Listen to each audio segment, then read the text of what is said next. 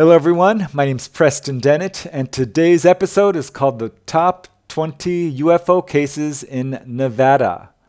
I've dug really deep into the history of encounters in Nevada and come up with a list of what I think are the top 20 best UFO cases. I used various metrics to decide, what is the best case. These are cases that are influential, got a lot of publicity, were perhaps widely viewed, or have lots of evidence, or are unique in some way. So these are the cases coming out of Nevada that have really shaped our understanding of the UFO phenomena. I think a different researcher may have come up with a completely different list, but this is mine, and I'm really excited about sharing it with you, because some of these cases I think you'll have heard of, but I've got new information on them, I hope. And I think some of these cases you have not heard of for sure, and they should be much more widely known than they are. So I'm going to start with case number 20 and move all the way to the very best case, number 1. So let's start with case 20. Case 20 is Blue Book case number 721, which was unidentified. It's the first case investigated by Project Blue Book and declared unidentified in the state of Nevada, and it occurred on May 7th, 1950, to an elderly couple and their grandson who were returning home from a picnic to their home in Ely, Nevada. They were about 8 miles south of town, and they saw this silver-white object hovering at treetop level. And it's amazing because this object stayed in place for about 10 minutes, then started to oscillate a little bit, and then suddenly accelerated upwards very quickly and zoomed out of sight. They reported their case officially, and Blue Book officers arrived to interview them and were unable to come up with an explanation and actually declared the case unidentified. This is significant because it's only one of 4 cases that Blue Book declared unidentified in Nevada, and really the only involving civilian witnesses. Now, case number 19 is the UFO caught in a spotlight. This is a very rare type of UFO case. There are only a few that I know of. There's one that occurred in California, in Los Angeles, in 1942. It's often called the Battle of Los Angeles. Another very famous UFO searchlight case occurred in Norwood, Ohio in 1949, and again involved this UFO that was caught in a spotlight. Well, this exact thing happened in Nevada. It's a fairly recent case. It occurred on December 1st, 2000, and appeared in the Las Vegas Review-Journal a couple of weeks later. It occurred at the premiere opening of the Thomas and Mack Rodeo. And I'd just like to read you the first-hand account. And I'm quoting now. Some folks are still buzzing about what some consider a UFO sighting high above the Thomas and Mack on December 1st, the opening night of the National Finals Rodeo. Dozens watched as a large on-property searchlight, the largest in the world at 50,000 watts, locked onto the cylindrical object, which didn't move for 45 minutes. So they actually called Nellis Air Force Base and spoke with Tech Sergeant Charles Ramey, who was the Air Force Base Public Affairs Officer, and he said that they had no information about it and had not received any calls.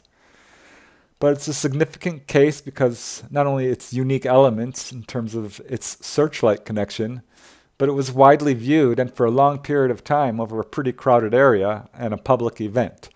Not a lot of cases like that, so it's definitely an interesting case. Case number 18 is a really interesting multiple witness case.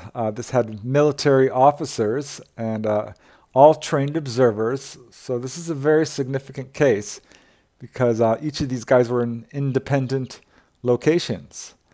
This account appeared in the LA Times shortly after it occurred, and what happened was on June 24th, 1950, Captain E.L. Remlin and Captain Sam B. Wiper were flying a UAL mainliner transport at about 4,000 feet over Las Vegas when they saw this glowing object It had a bright blue center and a bright orange corona around it, and was flying in a horizontal trajectory about 6,000 feet above them, so at about 20,000 feet. And it was pretty far away, from maybe about 20 miles, they estimated. And I was flying at a very high speed. What they did not know is that there were other witnesses. There was also an Air Force pilot who saw this. There was also a Navy pilot who was flying in the area. He observed it as well. And finally, there were further Army witnesses on the ground who reported seeing the same sighting. And now we move to Case 17, a fleet of UFOs at Nellis Air Force Base. This occurred on April 17th, 1952, about 5 minutes after noon.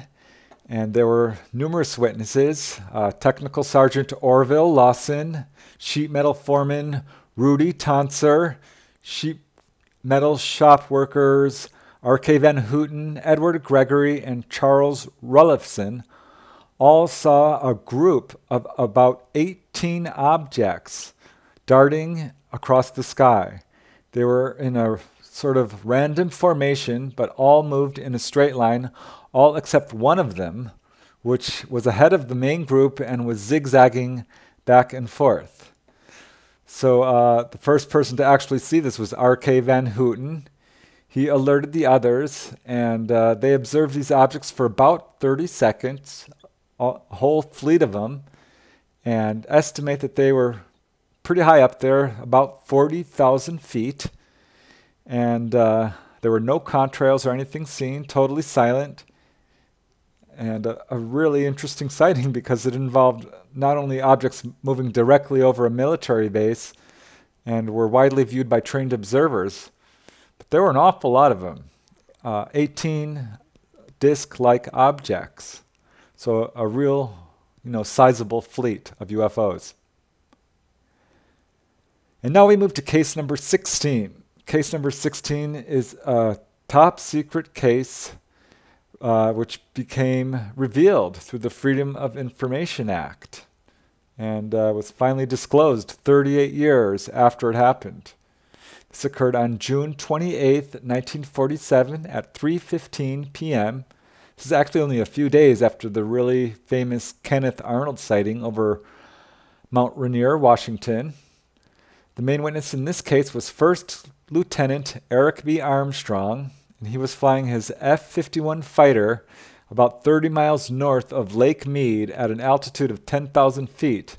And looking down, he saw a group of about 5 or 6 small white round discs, all clustered together in a close formation about 4,000 feet below him. He said they moved pretty smoothly in a gentle path and at about 285 miles per hour, which was matching his airspeed. And they paced his jet for a little while, his F-51 fighter, and then suddenly darted off at an angle and disappeared over the distance, off into the distance. Well, only months earlier, there had been another report in the area, so Armstrong's sighting caused a lot of attention, actually, and it caused real big waves at high levels, and later became one of about 20 cases that were included in a top secret air intelligence report. It's report number 100-203-79. The title of the report is called The Analysis of Flying Object Incidents in the U.S. And this remained secret for decades. This report was signed by both the USAF Director of Intelligence and the Office of Naval Intelligence, and remained top secret for 38 years until declassified by the efforts of UFO researcher Robert Todd, who was able to obtain a copy using the Freedom of Information Act. Definitely a significant case. Case number 15 is Blue Book case number 1986, which was also declared unidentified. And this case occurred on August 26, 1952 at 12:10 a.m. right over Lathrop Wells in Nevada, of course. The main witness is Air Force Captain D.A. Woods, and it's probably his credibility which really made this case ending up to be declared unidentified. The fact that he was an Air Force pilot. And what he saw was one large, very bright object with sort of a V-shaped contrail leading off of it. And it flew very quickly, then stopped, hovered, made a 90-degree turn, and followed by a gentle climb, and accelerated off very quickly into the distance. Now we move to case number 14, aliens in casinos. And believe me, I know how this sounds, but this is apparently a thing. ETs are seen in public places. I've seen this in many other states, but it was particularly prevalent in Nevada. And there were a smattering of cases in which people reported seeing ETs in casinos. The first case really surprised me, but as I started encountering more of them, I thought, wow, this is a really interesting and unique aspect to Nevada's UFO encounters. So I'd like to cover a couple of these. One of my favorite cases occurred in the mid-1980s. I don't have the exact date. It comes from a great researcher who I've met many times. Her name is Misha Johnston, and she's a Las Vegas-based UFO researcher and experiencer. And she was approached by a gentleman who had an incredible story. It turned out he was worked in a casino. He didn't name the actual casino, but it's his job to monitor the secret cameras situated throughout the casino to make sure that people weren't cheating or stealing and so on. And there was this incident that occurred where these very strange figures were seen at a casino table. And everyone who was monitoring this on the cameras, they clustered around the cameras and were watching this because these did not look like normal people. There were two strange-looking people. One was about 5 feet tall, slightly larger perhaps than normal bald heads, dark eyes, small nose and mouth. They appeared to be wearing weird clothes, white tunics or robes, and kind of were observing this game as it took place. And no one seemed to notice them. That was another weird thing. So what really kind of tipped off the casino security personnel was that these cameras that were observing them are all hidden behind mirrors and are not visible from the casino itself. They're hidden cameras. Despite that, one of these figures at some point looked straight up into the camera, the hidden camera. So there is apparently a video which exists of this. However, what's interesting is the security personnel who saw this was able to get out some footage from this, got 2 still pictures taken from this alleged video. So it's a very interesting case and one of several in which people have seen ETs in casinos. Another case involving an ET in casino occurred at the Circus Casino. It's a great case. We've got the name of the witness and everything. It's photographs, the whole deal. This occurred in July 1990 to London native Brian Hampton.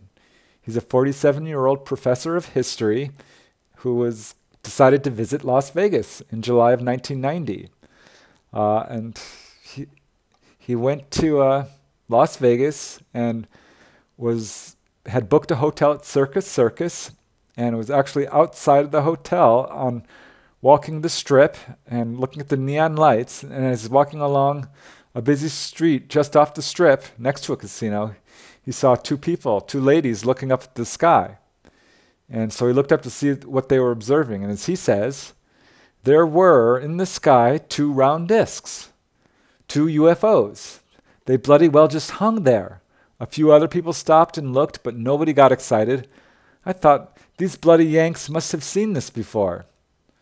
So he was really surprised and a bit confused that this wasn't causing more excitement. These objects were round, gray in color with a dark band around the edge and sort of a dark circle in the center. They hovered closely together, almost directly overhead. And he had his camera in his hand. Brian Hampton did. So he quickly snapped a photo. At this point, the objects began to turn white, and he snapped a second photo just as both objects disappeared. So he was actually able to capture these things on camera. And here's where things go from strange to much stranger. I mean, this is bizarre. After taking this picture, he decided he would go to bed for the evening. And it was that evening, he went to his hotel room in Circus and was undressing in his hotel room and getting ready to go to bed when he heard someone in the bathroom. He first thought it was children running down the hallway outside, actually, but realized it was coming from his bathroom. And the bathroom door was closed. So he said, "Who's ever in there, come out now."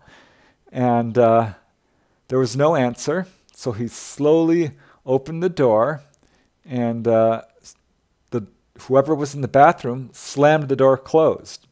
And I'll just quote Brian Hampton here directly. As Brian Hampton says, "I angrily pushed on the door and they pushed back. With the door partly open once again, I slid my arm along the inside bathroom wall to turn on the light switch, which I did, but immediately they turned the light back off and powerfully slammed the door. Now I was bloody well angry. I got down on the floor and braced my back against the closet wall, my feet against the bath door, and I kicked it open. This was a bad idea." At this point, he still thought he was dealing with children, and he could barely believe what happened next. As he says, "When the door opened, at least 6 dark gray shielded things came jumping through the open door. I know it sounds bloody crazy, and I've never told anybody, but I know what I saw." Brian said that what he saw were actually small gray-skinned figures with large heads wearing uniforms. He says they looked very much like the ETs described by Ed Walters in the Gulf Breeze UFO case. And as Brian Hampton says, and I'm quoting again, "They jumped on, over, and around me. The last thing I remember was a nasty, musty smell. That's it. It all happened so fast I hardly knew what happened. I was blinded by a light and I must have blacked out. When I woke up the next morning, I was lying on the floor next to the bathroom door." So that is a very strange experience. And what's amazing about it is he has the photographs to back it up. So I'm not sure what to make of it other than this is apparently a thing. ETs are visiting casinos. There was another case which actually comes from the National UFO Reporting Center, reported anonymously. This occurred in 1990. A gentleman I'll call him David. He was traveling from New Mexico to his home in California, and driving through Las Vegas, he decided to stop and do some gambling at a casino. So he went to the Tropicana Casino and was playing blackjack long into the night. And this is when he had a very strange experience. And I'll just quote him directly because it's an amazing account. As the witness says, "I went to the restroom around 4 a.m. and on my way back to the tables, I stopped and watched a peculiar individual walking up the stairs. This person had a hat and sunglasses on, yet something wasn't right with the way he was walking or climbing the stairs. It looked like he was stuck in mud. His knees sort of came out to the side as he tried raising his feet to take the next step. I noticed also that there were about 3 more that looked just like him at the top of the stairs, yet a bit taller. They were all skinny, tall, and I recall noticing their whitish-like hair that seemed to shimmer as if light was bouncing off it. I had never seen hair like this before. My reaction was, 'What a freak.'" Well, as soon as the witness thought that, the figure climbing the stairs slowly turned around and locked gazes with him, and the witness had the distinct impression that he had heard what he was thinking, as if reading his thoughts.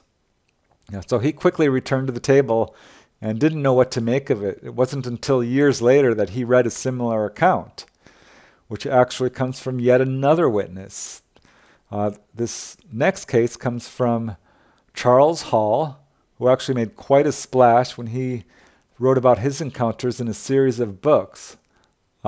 He had encounters at Nellis Air Force Base while he was stationed there as a weather officer, and said that he met tall white ETs who he also saw at casinos.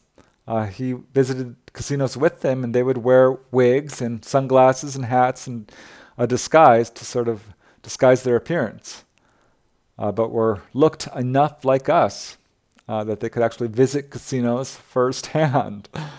So I don't know. I mean, these are the types of cases we're getting. I'm not sure what to make of them, but there's enough of them that I think they deserve a second look. So now we're going to move to case number 13, a physical evidence UFO case. This occurred on February 28th, 1980, involved two anonymous gentlemen who were traveling through Nevada on their way to Idaho. They had a pickup truck which was filled with all their belongings, which they held in place by tying a parachute over the flatbed. And they'd been driving for many hours. They pulled over and got gas and always checked to make sure that the parachute was still in place, which it was. And around 10 p.m. on February 28th, they stopped along the road at a section near Curry, Nevada. This is just a tiny little town with a population of about 20 people, so a very remote area.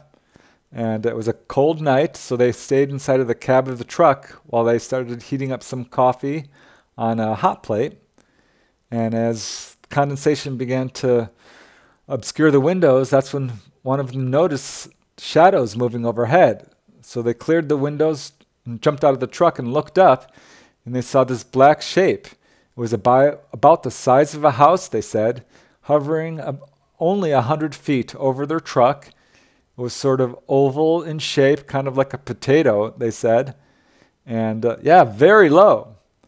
So they decided that they're going to take off and get away from this thing. And were about to leave when they saw that their parachute on their flatbed had been, quote, torn to shreds. The ropes and the nylon straps had been either melted or broken. So they secured it as best as they could with a stapler and what resources they had, and jumped back into their pickup truck and started the engine to take off. And they raced away. And as they moved off, this object followed them over their car, and their vehicle itself started to fail. The engine coughed and sputtered, and the speedometer and the fuel gauge started malfunctioning, and they could see that this object was still very low overhead. They coasted downhill as far as they could. They tried to switch to a second fuel tank that they had, but that also malfunctioned. And a few moments later, their engine suddenly roared back to life, and looking up, they could see that this object was now gone. They reported their case to MUFON. The case was investigated officially by MUFON field investigator Cindy Costello. And after she interviewed the witnesses, she became absolutely convinced of their authenticity. So yeah, pretty exciting case, which got a good deal of attention, actually. Another case that got even more attention is case number 12. And this case is very interesting and somewhat unique. And this involves a UFO that blocked the road, not allowing two witnesses to pass. It occurred on June 25th, 1964. The two witnesses were George W. Rogers and his brother Bert Rogers. They were driving from their home in Spring Valley to the town of Ely, Nevada. And at some point between the two towns, they noticed a strange-looking object ahead of them. It was hovering about 4 feet high alongside the road, and they thought maybe it was a car that had fallen off the road. And as they drove alongside it, this thing suddenly rose up, darted ahead, and landed directly in front of them in the center of the road. Had a very strange shape. It was sort of a bulged, curved, pyramid-shaped top that tapered down to a 2-foot long, slender pedestal. So not your average-looking UFO. They thought that the pedestal looked like it was landing gear. Investigators later wondered if it could have been a very strong, opaque beam of light. But the brothers thought it was composed of shiny metal or plastic. And the entire object was spinning rapidly, but staying in the same exact location. They did notice a strange red insignia on the side of it, but were unable to read it because the object was spinning too fast. So one of the witnesses, George, jumped out of the car and ran up to actually touch this thing. However, as soon as he got close, it made a loud humming noise and zoomed 10 feet up into the air and landed back down 40 feet ahead on the highway. So he ran ahead again and approached it, and the same exact thing happened. He did this another 3 times, and each time this object suddenly increased in noise and hopped ahead further on the highway. As George says, and I'm quoting here, "It occurred to me that I was fooling around with something that I didn't know anything about. Bert was yelling for me to get away from that thing. I decided that was a pretty good advice, so I went back and got into the car." At this point, the object rose slowly and moved east over a ridge and off into the distance. They told newspaper reporters, and this was reported in the Ely Record on July 1st of that year. And researcher Frank Edwards also wrote about this case, which, eventually became fairly well known, and it's a very interesting case. And now we move to case number 11. This is a car lift case. These are a very rare type of case in which UFOs lift cars off the highway. Nevada has, I think, 3 cases like this at least, and this is one of them. It occurred on February 14th, 1974. The witnesses were brothers, both businessmen. They were driving a rented U-Haul truck from Idaho to California, and were heading through Nevada on Highway 93, about 55 miles north of Ely. They were driving through the night, so it was about 4:15 a.m. when one of the brothers, who I'll call Chuck, he was driving. He saw 4 luminous blue-green objects kind of flying in a row at a very low elevation to the right of the highway. He turned to his brother, and who was asleep, and said, "Wake up, I think we're being followed by a UFO." And his brother, who I'll just call Dave, he was asleep and didn't want to be disturbed. And he said, "You're crazy, let me sleep." And Chuck didn't argue with him. He still wasn't sure what he was seeing, but these objects continued to pace his vehicle, and after a few minutes, one of them zoomed forward about a mile ahead and crossed the road from right to left and hovered at an altitude of about 10 feet right next to the highway, as if waiting for them to approach. So Chuck again woke his brother. He says, "Hurry, wake up fast. You have to see this." So Dave woke up and he looked outside and could also see this object. And as they approached this object, which was hovering to the left side of the highway now, it suddenly turned into a bright orange luminous ball. And I'll just quote Dave here. It says, Dave, "At that moment, it felt like we had been hit by a blast of wind or a force field. It felt to me like a blast of wind hit the back of the truck, and it felt like it just picked it up, and we were floating. I was sitting there on the right-hand side of the seat watching him, and he just kept going like this with the truck, and he couldn't steer it. He didn't have control of the truck." Chuck agrees. He was driving. He was struggling to regain control of the truck. And I'll just quote Chuck here. As Chuck says, "The only thing I can compare it with is if you take a curve or something on ice, how the truck sways from one side to the other. This is how it felt to me. But at the same time, the lights were flickering on and off. The motor was missing and I was losing power. I kept my foot on the gas and I was losing power. Now I want to tell you that what it felt like to me was that I was actually floating.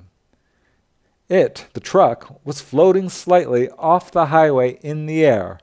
None of the wheels were touching the highway. Chuck's brother Dave agrees, as Dave says, the lights on the truck flickered on and off, and the engine started to miss. He lost control of the truck and couldn't steer it. I told him to stop, and before we could stop, the transmission selector jumped out of drive into neutral, and we coasted to a stop. At this point, the orange ball of light disappears. They get outside and they inspect the undercarriage of the truck, and the drive shaft was actually still spinning, even though the car was in neutral. So that was weird.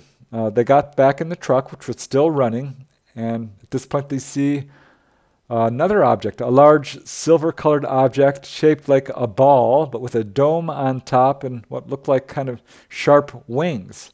It was floating over a hill to their left, and at this point they saw another object, an extremely brilliantly lit object, and it was landed ahead of them in the center of the road. It covered the entire road. It was just this big luminous light, enormous in size. Chuck turns to his brother and says, "What in the hell is that?"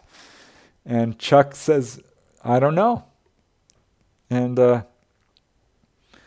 Dave says, "Perhaps they're playing games with us." And Chuck definitely had the feeling that they were coming to get them, and they became very frightened. So at some point, Dave jumps out of the car and starts approaching this object, and Chuck's screaming, "No, no, get back in the truck." And Dave starts getting really scared because he says, and I'm quoting, "We felt that we were in a vacuum of some kind and isolated from the rest of the world. You felt like you were trapped, in other words. You couldn't go back. I couldn't go forward. The truck wouldn't move. We were just sitting there waiting for something to change." So this face-off lasted for just a few minutes, and suddenly this object started turning red, sending off reddish beams of light, and suddenly whooshed by them. It just disappeared. And none of the brothers could tell exactly how it left. It just seemed to suddenly disappear really quickly. They estimate that the entire encounter lasted a full 20 minutes. So it's a pretty major encounter. The truck no longer worked, the U-Haul truck. They were stranded on the highway, so they had to call a mechanic, and the mechanic was amazed at what he found. Investigators spoke with the mechanic, and the mechanic told them the back axle was twisted right off. It turned out that the drive shaft had been welded into the rear end. And when they tried to haul the truck away on a tow truck, the rear wheels just fell right off. So that truck was completely torn up. And these are really, I think, significant and important physical effects. And a very extreme case, certainly, of which would, I think, be classified as a close encounter of the second kind. So yeah, now we're to the top 10. And the case I chose for number 10 is contactee Truman Bethram. It's an incredible case, very controversial. Truman Bethram was a highway maintenance worker in Nevada. He was working in the Mormon Mesa area.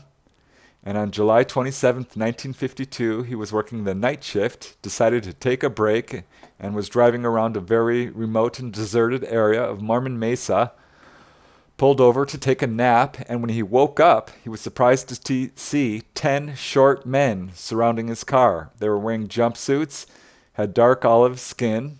He jumps out and can see that there's this 300-foot craft, a disc, metal, sitting on the road next to him. So these men invite him aboard the craft, he says. On board, he met the pilot. She introduced herself as Ora Raines. She was wearing, Bethram says, a black bodice, a black velvet bodice, a red pleated skirt, and a beret. And he says the inside of the craft was brightly lit, and the captain, Aura, proceeded to talk a little bit about the ship, said that they had others like them. He asked if they were from a foreign country, and she said, no, we're interplanetary and we're visiting the Earth. And it was just a very short meeting. She said, we have to end it now, but we will meet you again. And according to Truman, over the next 3 months, he had a total of 11 contacts, always in the same area, the desert area outside Mormon Mesa. And he was taken on board and would always have these short discussions. He never got a ride on board the craft. He asked, but they refused, and the craft always remained landed. But he did get a bunch of information from Aura Raines. She told him that they come from a planet by the name of Clarion, which was located, quote, behind the moon. And they talked about other planets in our solar system and claimed that they were habitable. This is something we've heard from other contactees, which is strange because according to NASA and all our space probes, this is not the case. The planets are not inhabitable. So that's a strange detail that turns up in these early contactee cases, and this and other details led a lot of researchers to just completely dismiss this case. Others stand by Truman and believe that there is some authenticity to it. So it's definitely a controversial case. It became very popular. Truman Bethlehem did provide one piece of physical evidence, a note, which was allegedly written by Aura Raines. Researcher Leonard Stringfield met Truman Bethlehem at a party and asked about the note and if it could possibly be chemically analyzed. And Truman evaded the question. So he wasn't particularly impressed, but other researchers were, as I said. Researchers Bryant and Helen Reeves, they wrote a book about their investigations, flying saucer pilgrimage. They went across the United States, meeting directly, face-to-face with various contactees, including Truman Bethlehem, and they were very impressed with his sincerity. And I'll just quote what they said about Truman's case. As they wrote, "We cannot, of course, directly verify Mr. Bethlehem's experiences because we were not present. All we can do is convey to you our own impressions of the man and his experiences as we discussed them with him. We were favorably and very deeply impressed with Mr. Bethlehem's unimaginative sincerity. Knowing the man as we do, may we state that we still regard his experiences as some of the greatest contributions in the entire saucer saga." So yeah, they were convinced. Truman told them that the book was ghostwritten and some of the details were not translated correctly. The author that he chose, he says, unfortunately dramatized some of the incidents, played up sort of a romantic angle between him and the pilot, which was not true at all. So these and other details are what some of the skeptical researchers latched on to sort of point towards this case being a hoax, which Truman has always denied, and there's never been any proof to prove that he's been hoaxing this. So I'm a bit on the fence about this case. I've got the book. I've read it several times. I do find it's got some very interesting details to it. I picked this case because it was widely influential. He was very popular. He was just one of a handful of contactees of the 1950s who sort of ushered in the modern age of UFOs. So for that reason alone, I think it's an important case. Now we move to number 9. The case I chose for number 9 is another Blue Book unidentified case. This one occurred at 3:40 p.m. on July 24th, 1952, over Carson Sink, Nevada. And the main witnesses were both Air Force colonels. There was Air Force Lieutenant Colonel John McGinn and Colonel John R. Barton. They were both piloting a B-25 aircraft over Carson Sink at an elevation of 11,500 feet, when suddenly they both spotted three strange aircraft ahead of them and to the right. And these are both command pilots trained in aircraft recognition. And at first, they assumed that they were looking at F-86 fighters, which were brand new. But these craft were in a strange V formation and were flying much higher than regulations allowed. And their B-25 was on a course that would take them much closer to the objects. And as they approached, they could see that these clearly were not fighter jets.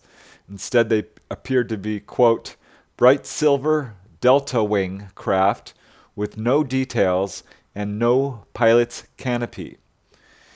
And it started to get much stranger. Not only did they appear weird, they were moving very strangely. As they watched, these objects suddenly turned to the left and approached their own aircraft to within 800 yards, about 2,500 feet. This is very, very close for two aircraft. And after about 4 seconds, these craft darted away at super high speeds, at least 4 times the speed of a jet, they estimated, somewhere in excess of 1,000 miles per hour. So after they landed, both McGinn and Barton reported their sighting to Air Force officials, and because of their high level of rank and training, their sighting drew quite a bit of interest from the Air Technical Intelligence Command at Wright-Patterson, the ATIC, and from the Pentagon in Washington.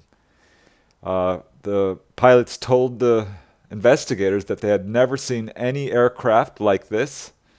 An investigation followed, and it was determined that there were no other aircraft in the area, known aircraft. There were no balloons or any type of airborne devices. And this particular sighting was actually only one of more than 100 nationwide sightings on that day.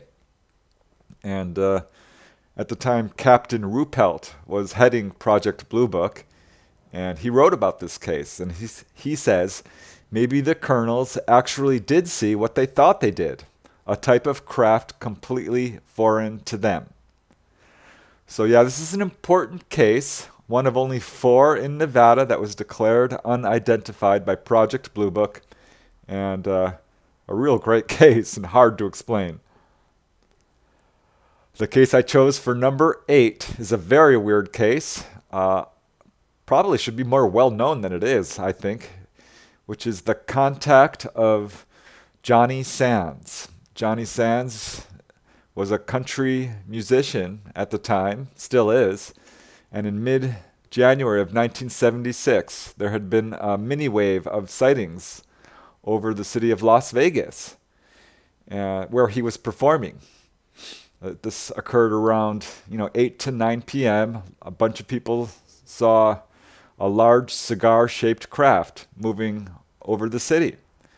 And it was about 2 hours later at 10:30 p.m. when Johnny Sands was driving along the Blue Diamond Road, returning to Las Vegas from Pahrump, when he first saw a very strange object, which he said looked like the Goodyear blimp, only it was longer, it had flashing lights and bullet-shaped ends with a kind of darker donut-like ring around the fuselage. He said it was at least 60 feet long, orange in color, with portholes, and was flashing these red and white lights. And he didn't pay much attention to it at first until it started to follow him down the road. And then his car engine started to sputter and fail. And he pulled over and parked to see what was wrong. And as he was examining his engine, this craft came to a stop and hovered about 1,000 feet over him.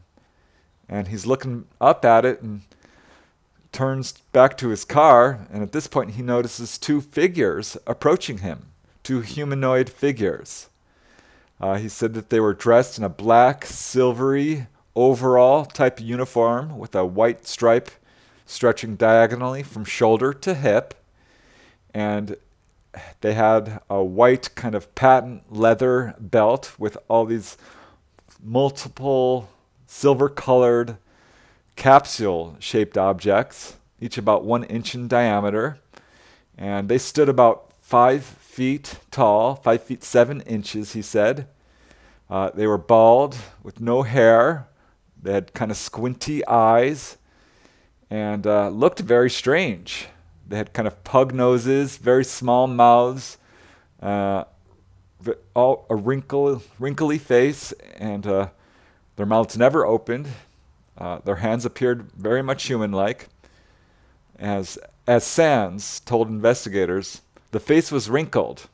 Body-wise, he looked as fit as a 21-year-old, but in his face, his facial structure, something gave me the idea this guy was 300 or 400 years old. It was a very powerful face, a very powerful set of eyes. He's not so ugly as he was powerful looking.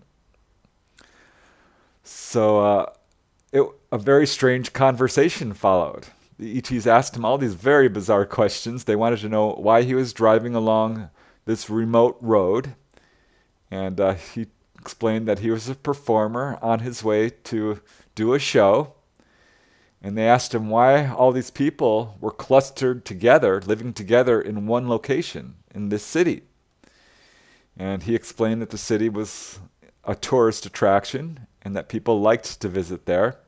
And they asked him how he communicated. He didn't understand the question, which they kept asking him several times. And they asked him other stuff, which he was very reluctant to divulge to researchers. They told him to not talk about this meeting, don't say anything. And they told him that we know who you are and we will see you again. Though apparently this did not happen. This was his one and only encounter. He said that it had a strange mechanical-like quality to their voice, and it appeared as if their voice was not originating from them so much as it was from an instrument attached to their body. So he refused to release certain details which he had been sworn to secrecy about. This meeting was very short. He said about 10 minutes, at which point the ETs walked back out into the desert. After reaching a distance of about 200 feet, there was a bright flash of light, and they disappeared, as did the craft that was hovering overhead. So he called the police to report what happened to him. The police referred him to Nellis Air Force Base, and later investigators did call Nellis and confirmed that Sands had in fact called them and had been interviewed by an Air Force officer of special investigations. Jim and Coral Lorenzen heard about his case and investigated it. Also, Timothy Green Beckley has done some really extensive interviews, which you can still find on YouTube, some face-to-face interviews with Johnny Sands. So yeah, it appears to be a legit case. Very interesting. He did take a lie detector test, and according to the administrator, he was telling the truth. And I'll just quote here from the administrator of the lie detector test, who says, "After careful examination of this subject's polygraphs, it's my opinion that Mr. Johnny Sands was truthful in his answers to the above relevant questions. I am not attesting to the truthfulness of the whole story that Mr. Sands has told, only to the veracity of his answers to the above relevant questions." A very strange contactee case that I think a lot of people haven't heard about, but very interesting to say the least. So the case I chose for number 7 is fairly well known, I think. You may have heard of it. It's Charles Hall and his encounters with the tall whites. Charles Hall was a USAF weatherman, and in March of 1965, he was assigned to Nellis Air Force Base as a weatherman at a location outside kind of Area 51 area, Indian Springs, Nevada, and started to have some UFO sightings, which were very disconcerting and somewhat frightening at first, but he became more and more comfortable as they continued to appear, and the encounters became more and more dramatic and closer to him. And he eventually started having face-to-face encounters with these humanoid figures who he described as tall whites. He said that they were white-skinned beings, bald, with large dark eyes, wearing jumpsuits. And when he first saw them, he was in denial that these could be ETs. But after many months and many contacts over a period of a couple of years, he came to accept their presence and become more comfortable with them, and learned that he was apparently part of an experiment. His superiors knew about the tall whites and wanted to make contact with them. So that's why he was there. He learned later that there were a number of other officers who were put in the position he was, and they quit. They left. They couldn't handle it. He was the only one who could handle it. He was in this position from March 1965 to May of 1967 and had many, many contacts with these tall whites, was eventually taken on board and had conversations with them. It's a long, fascinating story, way too detailed to go in depth here. And the case is well known. He's done the lecture circuit. He's written a series of books called Millennial Hospitality, which he initially published as sort of semi-fictional, but now stands by them as truthful accounts of his own experiences there in the Nevada desert. It's a very interesting story. He says, as I mentioned earlier, that, sometimes these ETs would actually leave the area and travel into the city, Las Vegas, and actually go into casinos wearing disguises, wearing wigs and wraparound sunglasses to hide their eyes, which did look unusual. They said that they chose the Nevada area because it was very similar to their own environment where they originated. It's a very interesting case. Charles James Hall has grabbed the attention of a lot of people in the UFO field and has had a pretty strong impact. And it's never been proven a hoax, and a lot of people stand by him, and he has really popularized the term tall whites. So yeah, very interesting and significant case for sure. And now we get to case number 6, which I don't think is well known, but it comes from a great source, Leonard Stringfield. This is about a landing at Nellis Air Force Base. And Leonard Stringfield published this in his first series of status reports about UFO crash retrievals and government encounters with UFOs. And he was able to interview an Air Force sergeant who insisted on anonymity.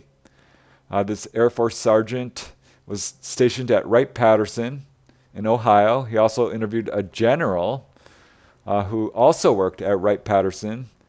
And according to the Air Force sergeant, the sergeant was shown a top secret document which was created by the general, and it concerned a very interesting incident in 1968 in which a UFO, a metallic craft, actually landed at Nellis Air Force Base. And according to the sergeant, this object had been seen hovering over the base for a period of 3 days in a row, 3 consecutive days. And on the 3rd day, this large craft ejected some smaller craft, 3 smaller objects, and one of these 3 craft actually landed on Air Force Base grounds. And when the craft landed on the tarmac and stayed there, a colonel was sent with an armed security force to approach the craft. And as they approached, a humanoid creature emerged from the craft. He was described as short and stocky. And at this point, a beam of light was emitted from either the craft or the being, striking the colonel, who immediately became motionless and paralyzed, he said. And the next officer in command ordered the security troops to actually open fire, at which point all of their guns mysteriously jammed.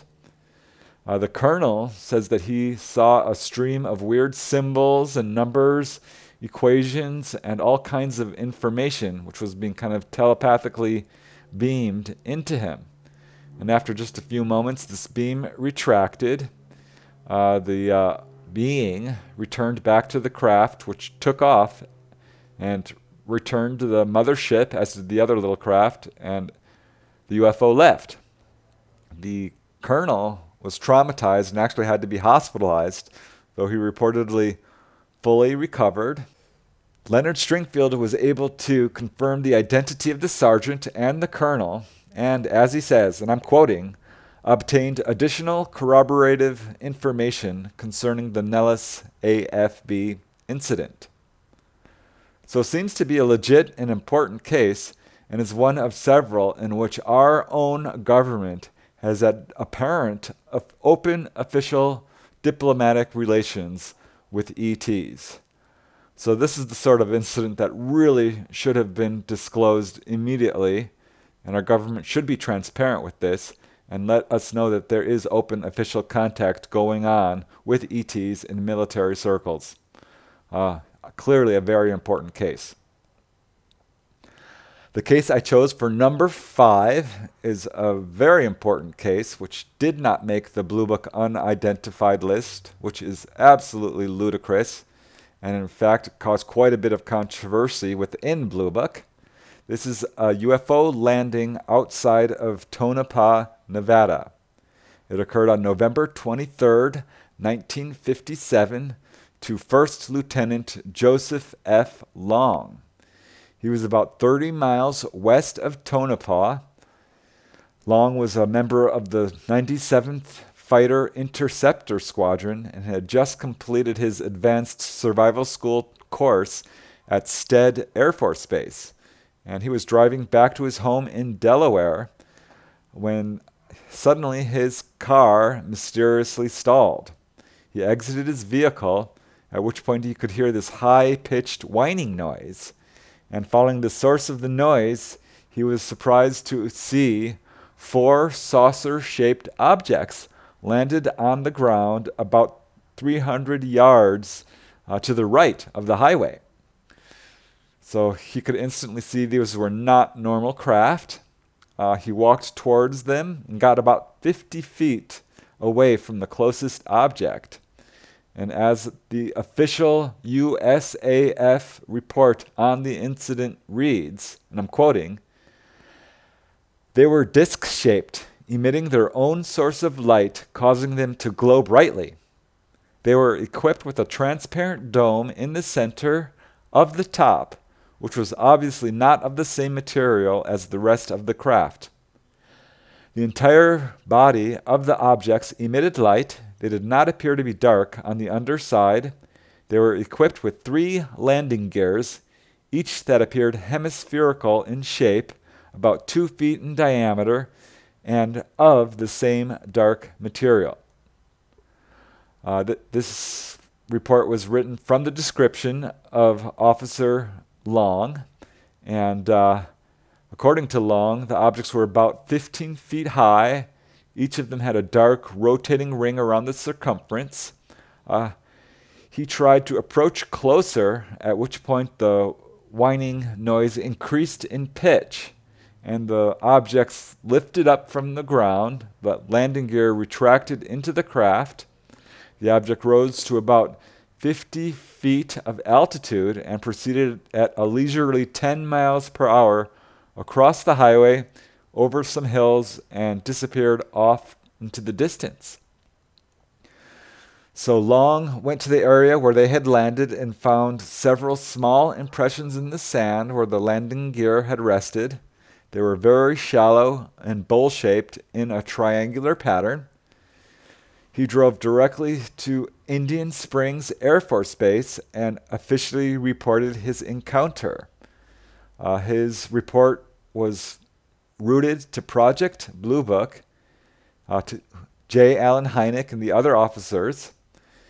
And according to J. Allen Hynek, he felt like the officers at Project Blue Book were more worried about publicity from the case than investigating the case itself. And he said that the only reason they investigated the case was because, and I'm quoting, "The damage and embarrassment to the Air Force would be incalculable if this officer allied himself with the host of flying saucer writers, experts, and others who provide the Air Force with countless charges and accusations. In this instance, as the matter now stands, the Air Force would have no effective rebuttal or evidence to disprove any unfounded charges." So this was one case that really started to wake up J. Allen Hynek to the fact that Blue Book was not a true investigative body, but was in fact more interested in debunking cases, focusing on cases with prosaic explanations and trying to find a way out of cases that appeared to be legitimate or very dramatic. And in fact, in this case, they decided to look into the Officer Long's psychological state and did a psychological profile on him, seeing if there could be some psychological reason for this report. And they contacted a psychologist to examine him, and as the psychologist wrote, "This is indeed an unusual report. With one important exception, it has many of the characteristics of a deliberate hoax and reports of psychopathological cases. This exception was that it was made by an Air Force officer, a pilot, who presumably should be a most competent observer. On the basis of the evidence, I can only offer conjectures on the nature of the incident." The psychologist wrote that, quote, "There was the possibility of a deliberate hoax, or it was possible that the officer was suffering from a temporary condition, such as sometimes been called road hypnosis, brought on by excessive fatigue and loss of sleep."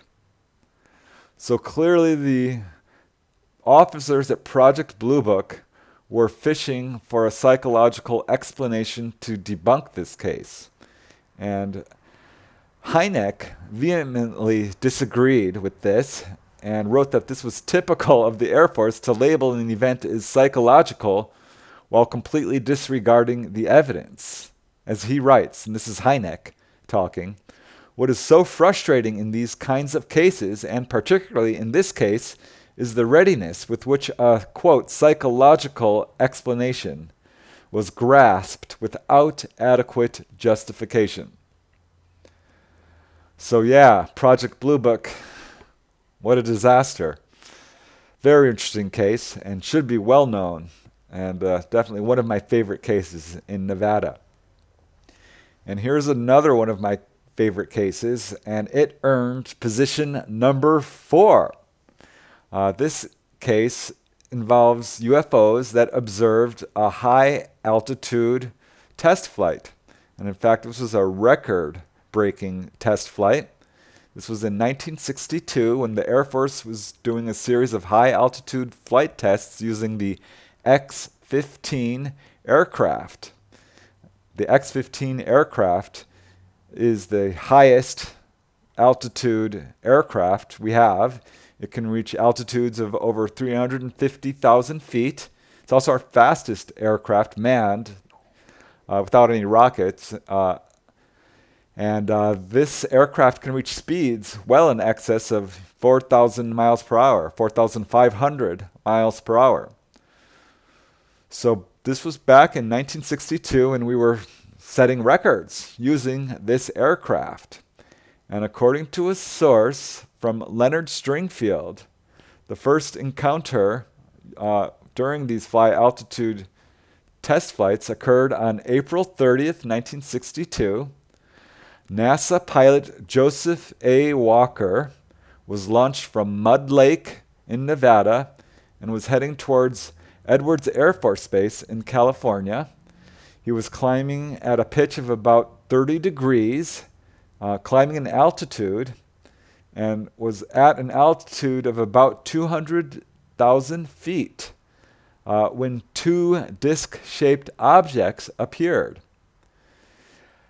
Walker immediately radioed the control room at Edwards Air Force Base and said, quote, "Two UFOs just passed overhead." According to Leonard Stringfield, at least 20 people overheard this radio message, and when the pilot landed, the aft fuselage camera was taken in for examination, and the footage turned out to be excellent and clearly showed two white silver discs flying in tight formation and overtaking the X-15 at about only 100, maybe 200 feet over his plane. So they were kind of showing off, I guess, saying like, yeah, you think you can fly high? Watch this. So this is a fly, so high up that clearly this could not have been any other aircraft, because the X-15 was the highest we could go. So clearly not us. And it was only a few months later, on July 17th, 1962, that there was a repeat performance. Again, Air Force pilot Major Robert White launched his X-15 from North Del Mar Lake in Nevada, heading towards Edwards Air Force Base. And this was another world record altitude flight. He reached a height of 314,000 feet when this time a group of 6 disc-shaped objects suddenly appeared in formation, circling around his aircraft. Major White described the objects as being very much white, like the color of paper, and they paced his aircraft for several moments. He counted at least 6, but said there could have been possibly as many as 10. So a very interesting case, which remained covered up, except for the efforts of Leonard Stringfield. So it's a really, really remarkable case, and definitely one of the most important, I think, which occurred in Nevada. And now we get to the top 3. And I'm sure you've heard of these cases, but they're amazing. And the top 3 case that I chose is Art Bell's UFO encounter. Art Bell, as I'm sure you know, was a leading radio broadcaster. In fact, had the leading radio show in the world, Midnight in the Desert. Really neat guy. I was on his show twice before he passed away. And he had always wanted to see a UFO. In the 1990s, his show was hugely popular. It had like 15 million listeners, the most popular show in the United States. And in August of 1994, he and his wife Ramona had their own personal encounter over the Nevada desert. This was while he was driving from Las Vegas to Pahrump. It was 11:30 p.m. It was a clear sky, a nearly full moon, and Ramona noticed it first, a dark object coming from behind them to the left. And she blurts out, "What the hell is that?" And he stops the car, and they both stared in amazement as this huge, dark, triangle-shaped object floated overhead from southeast to northeast. It was moving at a slow, leisurely pace, much slower than a plane, and appeared to be very low, at an altitude of about 200 feet. There was a white strobing light in the front of the craft and 2 white lights on the rear that were not blinking. It was totally silent, huge. He says at least 150 feet long, and moved so slowly it took about 10 minutes for this object to traverse the valley. And at one point, it sped up very quickly and darted, he said, towards Groom Lake and Area 51. And I'll just quote Bell directly here. This is Art Bell talking, as he says, "It was silent, dead silent. It did not appear to have an engine. Maybe we have this kind of craft at Area 51. If we do, that's a big story. If it's not ours, then it's a big story. Either way, it's a big story. Art Bell's wife, Ramona, also saw this object, as I said, and as she says, he always wants to see stuff like that, but it was one of those sights I could have really done without seeing for my whole lifetime. Art Bell was very deeply impressed by the sighting, but he remains agnostic about what it was, whether it was ours or not. So Art Bell was very impressed by his encounter. He knew he had seen something that was unknown. He's not sure if it was military or not. But as he says, and I'm quoting again, "It really doesn't matter that much to me if anyone believes me. Thousands of people seeing the same thing cannot be wrong." So yeah, I think it's an important case simply because Art Bell was so hugely, hugely popular and influential and really got a lot of people to recognize that the UFO phenomena is very real indeed. So now we move to case number 2, and it's an amazing case, and I'm really surprised it's not more well known than it is. This is the Las Vegas UFO crash of April 18th, 1962. This has never been proven to be a hoax, and in fact, there are thousands, literally thousands of witnesses to this and official Air Force documentation and confirmation. It's an excellent case and should be much more well known than it is. This case began actually in the state of New York. In the town of Oneida, New York, numerous witnesses saw what they first thought was a meteor, a bright red fiery object moving eastward across the sky at very high altitude. And it was immediately tracked on radar, which was confirmed by the Air Defense Command, who alerted military bases in the area to check for this object. And reportedly, Air Force bases in Kansas confirmed the object's westward path. Soon other bases picked this up. Bases in Montana, New Mexico, Utah, and Wyoming also tracked this thing on radar. And this thing was clearly not a meteor for a number of reasons. First of all, it was moving on a very shallow gliding path, getting lower and lower. Second, its speed was changing. It would move slower and then faster.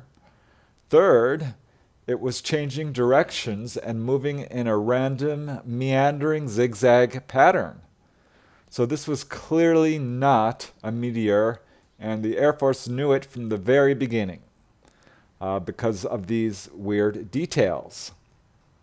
Due to the fact that it was zigzagging, slowing down, and moving in an incoming approach, a very shallow gliding approach. And so they were tracking this from about a dozen Air Force bases, including, as well, Idaho and California, Arizona, and of course, Nevada. Two bases in particular were tracking this thing: Luke Air Force Base in Phoenix, Arizona, and Nellis Air Force Base in Nevada. They both launched jet interceptors to chase after this object. So they were, again, clearly convinced it was not a meteor. And so they charted this thing moving in this weird zigzag pattern across the entire U.S. And by the time it had reached Nevada, where it was apparently coming in for some sort of crash landing, it had taken about a half hour, 32 minutes. So if this is true, that meant its speed was somewhere around 4,500 miles per hour. Now, meteors move far, far faster than that, so this is definitely not a meteor. So if that's not enough, there are at this point hundreds, and soon to be thousands, of people, witnesses across the United States who saw this. The first were in Oneida, New York. But people saw this all over the United States. It really became more visible in Utah. And the first people in Utah to see it were really the town of Nephi, Nephi, or Nephi, Nevada. And one reputable witness was Sheriff Raymond Jackson. He heard a very loud roar, looked up and saw this object, which he described as fiery and yellow-white, moved low overhead, and was sending off a series of explosions. He said that these explosions were very loud and actually had electromagnetic effects, caused the entire town to black out. There was a citywide power failure. So many witnesses saw this, and they confirmed the same details, that this object was exploding. Some counted upwards of 20 or 30 of these explosions. One witness is Maurice Mamat. He said that this UFO was so bright, it lit up the surrounding area like daylight. It was a very bright light. And they kept their eyes on this object, he and other witnesses near him. One witness was Dan Johnson. And they said this object appeared to briefly land on the ground about 6 miles away. So yeah, clearly not a meteor, because this object did a controlled landing and then took off again. And after leaving the town of Nephi, it took off and headed over Eureka, which was about 30 miles to the west, where more witnesses saw this. At that time, there was 2 witnesses, Bob Robinson and Floyd Evans. They were driving through the town, and they watched it pass overhead. They said it was probably about 500 feet overhead and looked like a bright flaming object at first. But as it got close, they could see that this was actually a solid metallic object, and they could see portholes or squarish windows on the side of this object.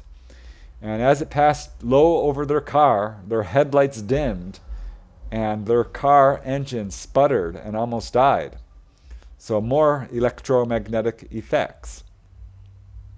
So just a few miles away, Bob Robinson's wife, Betty, she was in their home when suddenly she heard this loud roar, and the interior of her house lit up bright as daylight. And this is what all the other witnesses described, including Eureka's police chief, Chief Joseph Bermini. He also saw it. This object was so bright that the street lights in the town actually went out.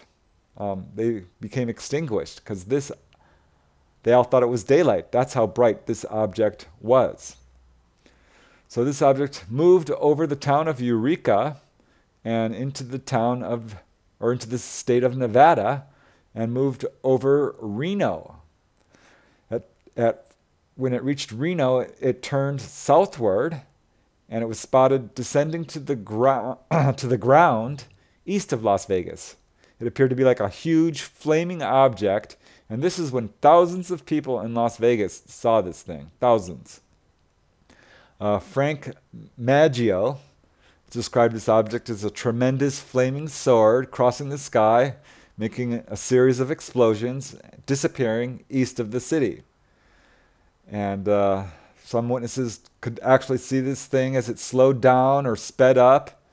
And again, radar stations were tracking this thing as it got lower and lower, and at some point it disappeared from their radar scopes.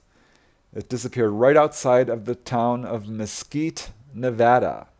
This is the Mesquite Range, about 70 miles south of Reno. And when it disappeared from radar, just a few moments later, there was an enormous bright red-white explosion. It was a huge explosion. So this is a huge case. The first investigator to really look into it and do an investigation was Frank Edwards, who was a leading UFO researcher at that time, the author of several books on UFOs. And Edwards was very well connected. He had actually met the President of the United States, President Roosevelt, and had a lot of connections at high levels. And so he investigates this case, and he became convinced it was, in fact, unusual and got all kinds of confirmation. And as Frank Edwards writes, the glare was so intense that witnesses said the streets of Reno were lighted as though by a gigantic flashbulb. The glare was reported from 5 states, and scientists in the area told newsmen that the flash was, in their opinion, some form of atomic explosion. So there were other military officials who saw this. One was Captain Herman Gordon Shields, who was flying a C-119 over Utah and actually came upon the actual crash site, which he said was bright enough to light the surrounding area and the terrain for miles around. He said everything for the object itself was so bright you couldn't look at it, and it lit up the ground for miles around. He said it was, quote, bright as daylight. So many, many witnesses to this. His report would later be picked up by the Air Force and forwarded to Project Blue Book. There were people who reported it to MUFON as well. One report comes from a Civil Air Patrol field trip at Carson City High School. This was a school bus traveling with about 12 people, students, parents, and a teacher. They were traveling southbound on U.S. Highway 95 in Nevada, and the object was first sighted on the western horizon, moving eastward across the sky. It moved out of sight behind some hills. It was brilliantly lit and illuminated everything within the visible horizon. And was actually bright enough for daylight. They said you could read a newspaper if you wanted. They heard no sound, but did not think it was a meteor either, because there was no smoke, no tail, and this object was moving too slow. It took about 2 minutes or so to cross the duration of the sky. And they watched this object as it moved behind the hills to the east, and it got dark, and they didn't see it anymore, but about a minute or two later, there was an enormous bright flash. So they apparently saw this thing at its actual final crash site, the explosion rather. They were concerned about a fire, and they actually went searching for this the next day, but were not able to find any trace of it, because unknown to them, it was actually much farther away than they thought. This thing was, in Mesquite. So meanwhile, the Clark County Sheriff's Office in this area was instantly swamped with calls from people who had reported this explosion. They sent out a search party. They conducted a ground search all night long and the next day, looking for aircraft, but were unable to locate any evidence of this. Meanwhile, reporters all across Reno and other areas were trying to get information on this incident, so they called up Nellis Air Force Base. And Nellis Air Force Base was surprisingly transparent and forthcoming, and they released a short statement saying that they had actually tracked this object and that it was not a meteor. And later they released another statement. This was from Lieutenant Colonel Herbert Rolfe of the North American Air Defense Command at Colorado Springs in Colorado. They are responsible for tracking all the aircraft moving in and out of the United States. And he revealed that this object had in fact been observed and caught on radar all the way from New York to Nevada, and that the radar readings revealed that it could not have been a plane or a missile or a meteor or anything conventional. So there was going to be some real good confirmation of this incident. So meanwhile, reporters contacted Stead Air Force Base, and officials at Stead Air Force Base, an Air Force spokesman there, confirmed the incident, and I'll just let Frank Edwards say what he found out. This is Frank Edwards talking, as he wrote, "The Air Force spokesman at Stead Air Force Base admitted that the object had landed and that the power substation had not been in operation during the 42 minutes the object was on the ground near it. He also told newsmen that the presence of this object had not been admitted to newsmen until the power station was in operation again after the object left." So reporters were definitely on some real good leads here. They contacted the Atomic Energy Commission, who made a statement to the media that they had not conducted any nuclear tests in this area at that time. So about 2 weeks after this event, on May 8th, Project Blue Book was commissioned to look into this event. And the head of Project Blue Book at this time was Major Robert Friend. J. Allen Hynek was a part of Project Blue Book. And they did a very cursory examination of the evidence. I just read a couple of eyewitness reports from some of the major military witnesses, or the more higher credible witnesses, and did not even travel to the actual location of the incident.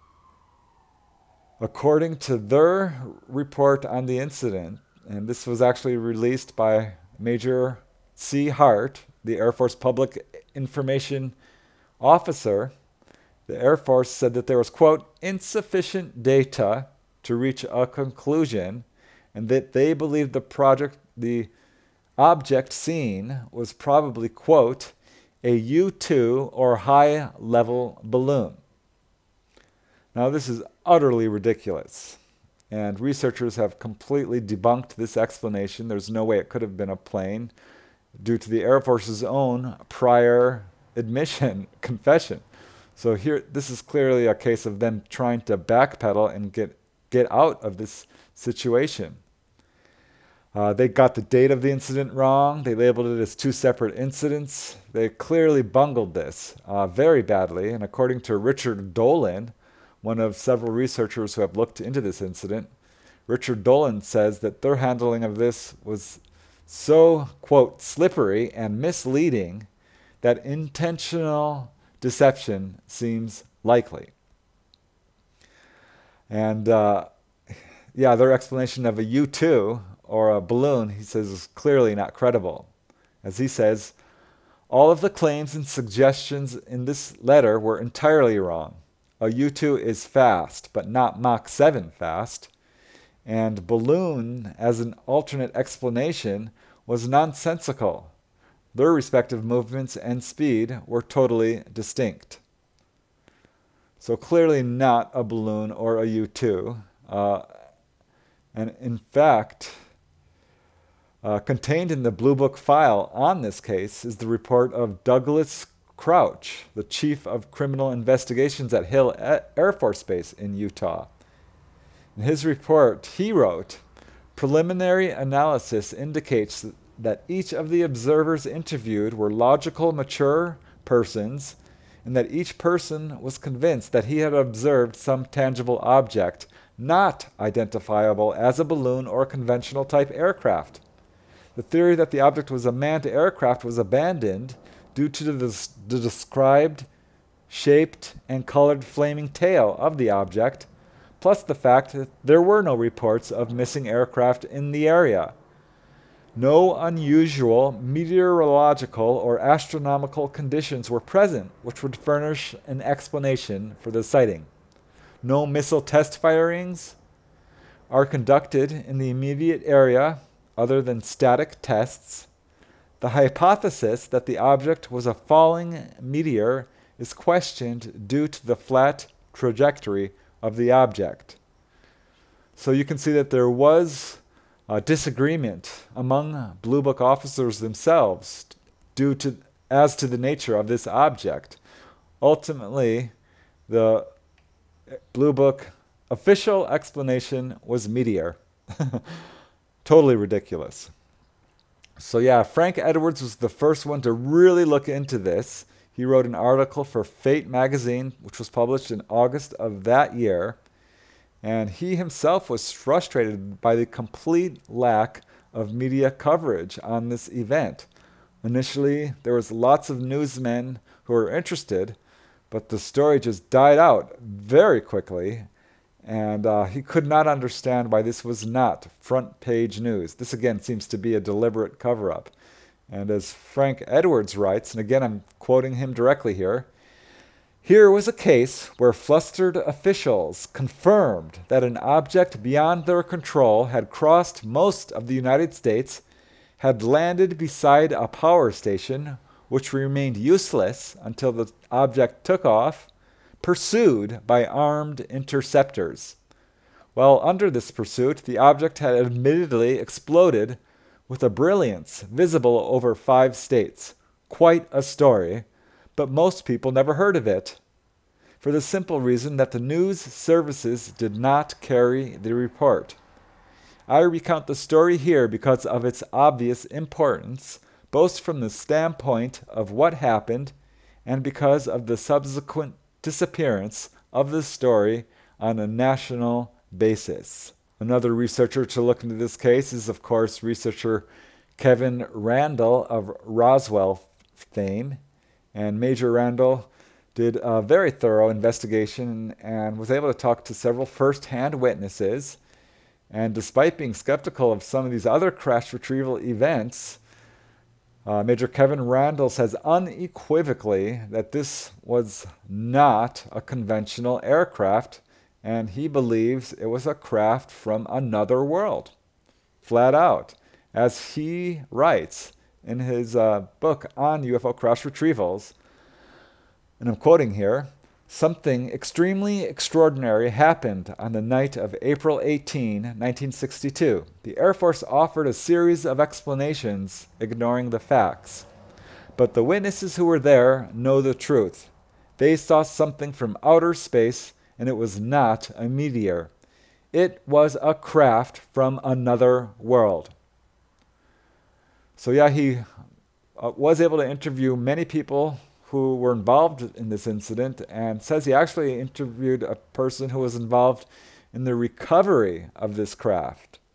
And according to his source, following the crash, he and 30 other people were driving out to the location of the craft the next day. They were loaded onto a bus with blacked out windows. They were all, part of a team of crash retrieval Air Force agents. And one of the windows, according to the Randall's source, had a tiny little peephole scratched out of it.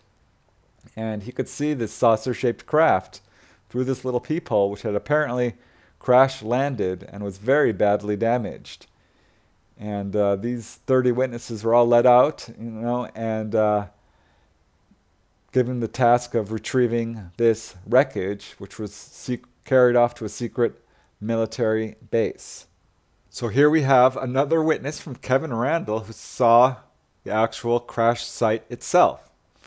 But here's where the story goes dry, and as Frank Edwards says, it was just not published really at all in the media. It just dried up. It's a very significant case, and to this day, no one has been able to explain what this object was other than as an extraterrestrial craft. Many investigators have looked into this incident. As I said, Richard Dolan was convinced this was a real incident, and as he writes, this much is clear. A UFO did crash or explode near Las Vegas on the evening of April 18, 1962, and the Air Force hid the event from the public and in its official records. Precisely what crashed remains unknown, but the pursuit of the object by U.S. jets appears to preclude natural phenomenon or American experimental aircraft as the explanation. So that's the number 2 case, and I think its spot is well earned. And now we move to the number 1 case in Nevada. I think some of you already know what this is, and I'm sure all of you have heard of it. I'd say it's probably the most controversial and complex case in Nevada, by far, and this is Area 51. It goes by many names. It's called Dreamland, Paradise Ranch, The Ranch, Skunk Works, Groom Lake, Watertown. It's got nicknames for the people who work there, like Out of Town or Nowhere, the remote location, the box, S4. So it goes by a number of different names. It's a huge, vast area north of Las Vegas, basically the Nellis Air Force Base complex. And officially, this base didn't exist for many years. I mean, it was never talked about, wasn't on the maps. It was a no-fly zone for all civilian and commercial aircraft. And in the 1990s, became this real sort of magnet for UFO buffs because UFOs were being seen so often coming in and out of this area. What I found in my research for UFOs over Nevada, a book I wrote on this case, or on all the cases in Nevada, is that a lot of the UFO sightings originated or had something to do with Area 51. Many of the people who were seeing UFOs in Nevada were seeing them on the outskirts of this vast area, which is huge. A lot of people don't realize that the state of Nevada is largely federally owned. In fact, 86% of the state is federally owned. That's more than any other state. And the area of Area 51 is so vast it would take you days and days and days to drive around it.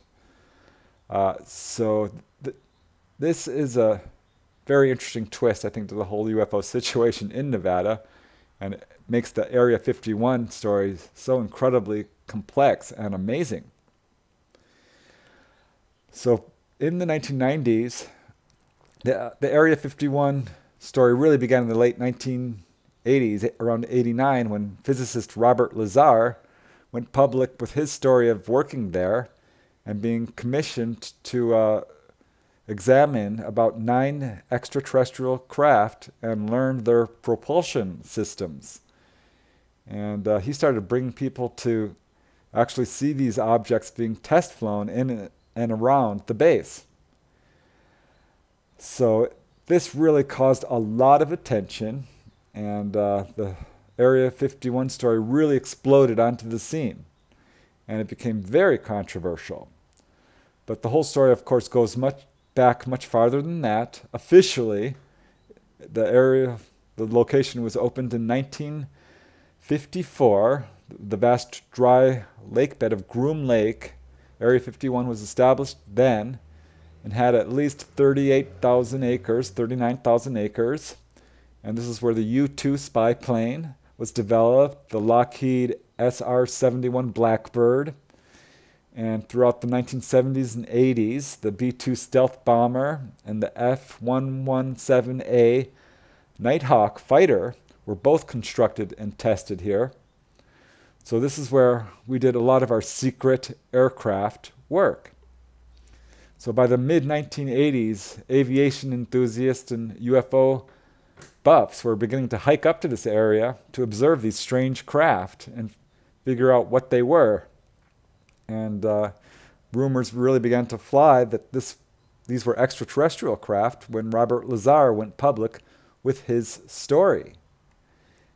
He worked there for about 15 months. He was taken into the space in a bus with blacked out windows, and he saw all kinds of amazing things. He says he got the job in December of 1987 after being approached by naval intelligence, and they offered him the job to work there. It stemmed from Lazar having met with Edward Teller earlier at Los Alamos in New Mexico. And so Lazar agreed to worked there for the next 15 months. And while at the base, he was very closely watched, given physical examinations, and given sodium pentothal and hypnotized and made to drink weird liquids as all parts of security measures. And he says he was charged with the duty of reverse engineering the propulsion systems of various UFO craft that were being held at Area 51.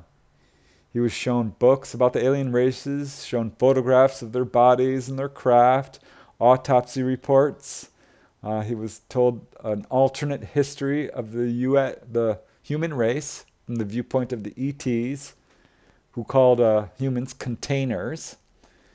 And so it's a very interesting story, which, yeah, you can find a lot of information out in different areas. Reportedly, the ETs have been interfering with our race for a long time and have made over 60 genetic corrections to the development of the human race over a period of thousands of years.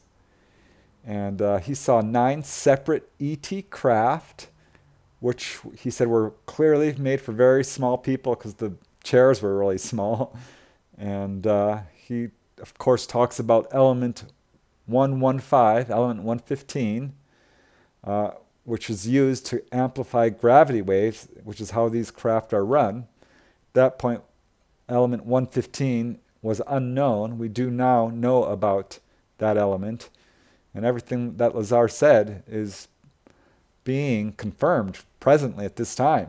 He was initially got a lot of, I would say, not debunking, but certainly attacks on his character and on his story. But before long, lots of other people were coming out with very similar information from what's going on at Area 51. So at some point, Lazar, he left the base, no longer worked there. It was too intense.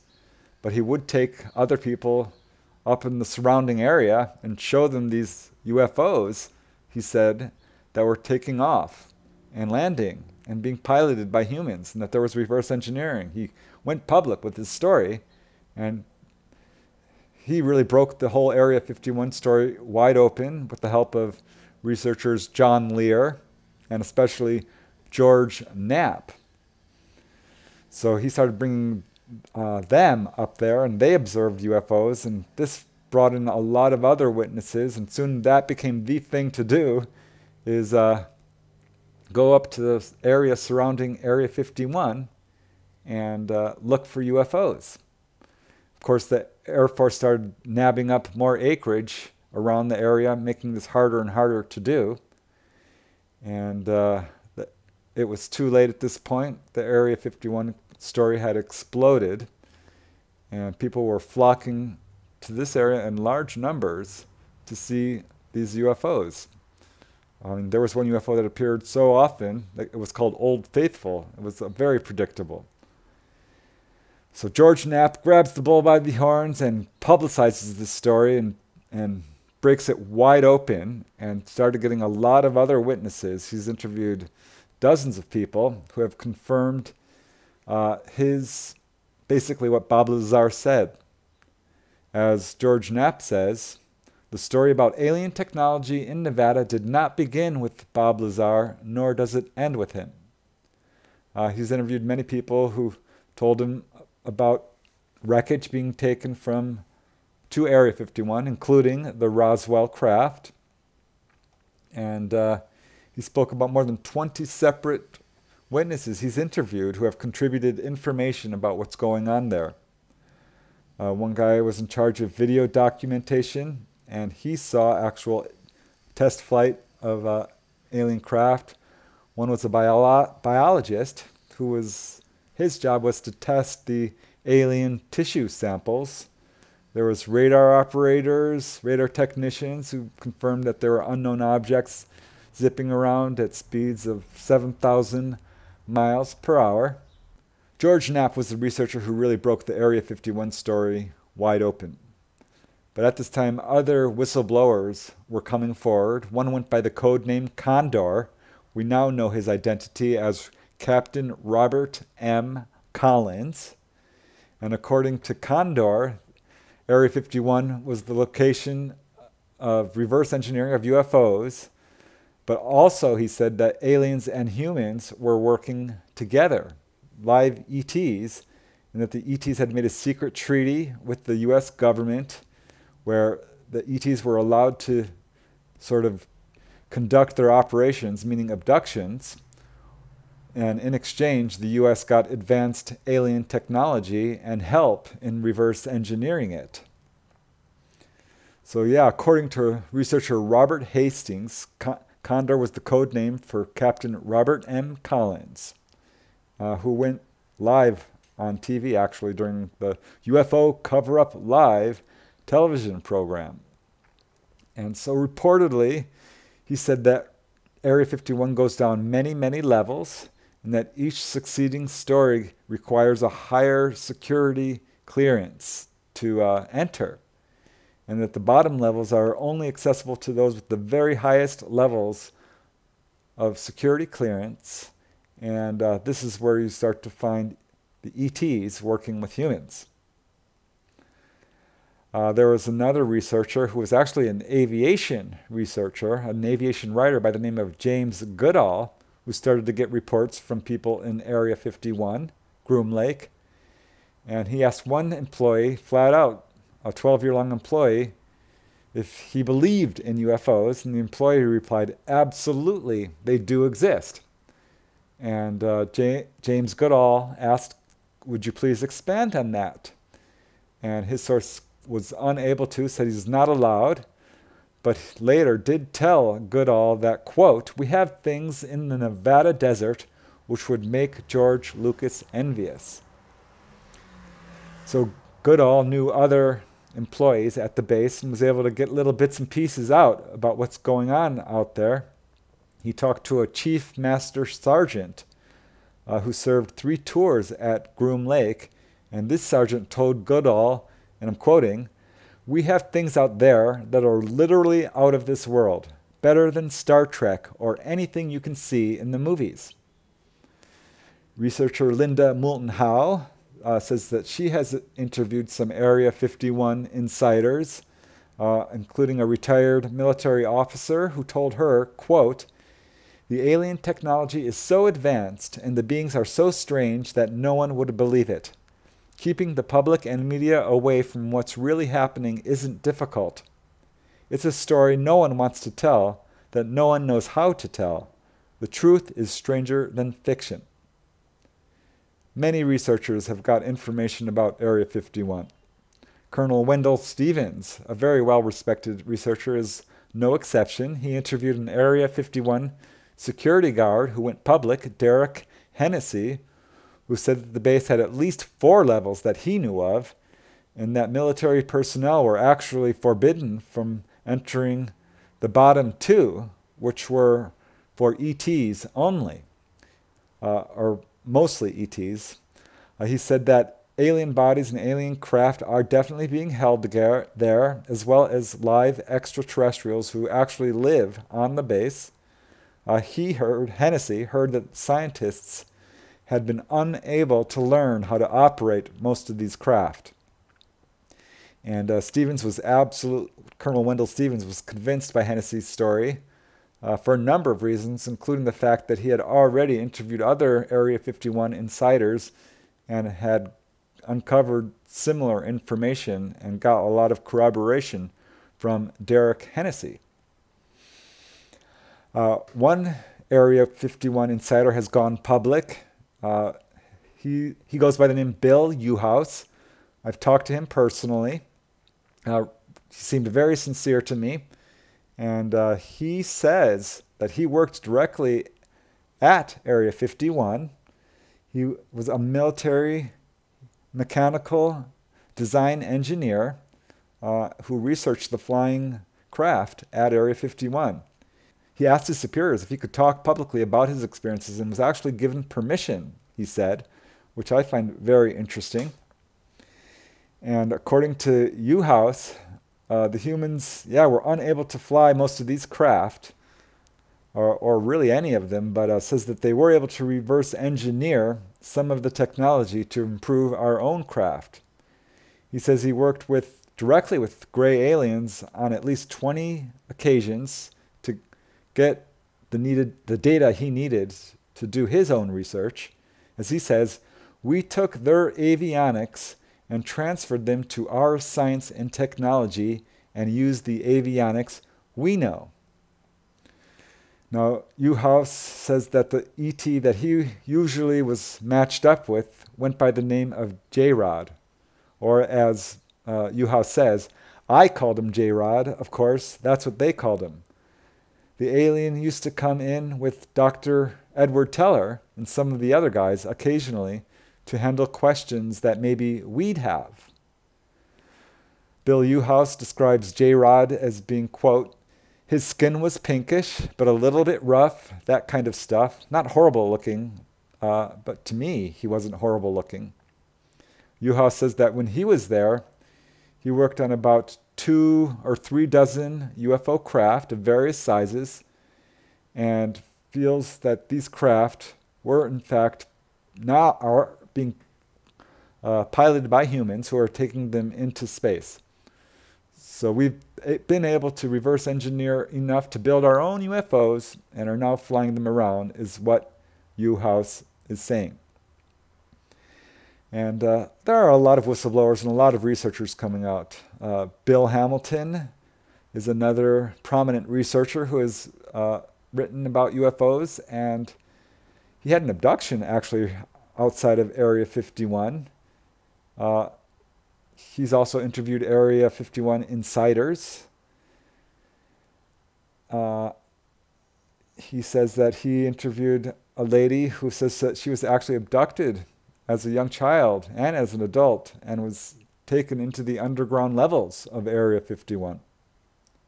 The witness he spoke with said that a number of women are taken there for hybridization projects.